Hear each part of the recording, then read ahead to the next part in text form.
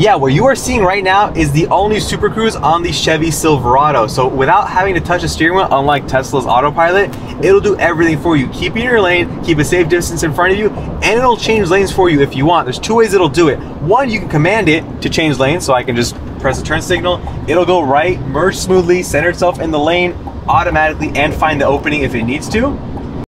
And it'll change lanes for you if the car in front of you is going slower and there's faster moving traffic on the left. Check this out. I didn't even press the turn signal and it's already changing lanes for me. It'll tell you it's going to do it, find an opening, merge smoothly, speed up to the speed that I selected, which is awesome and super convenient to use.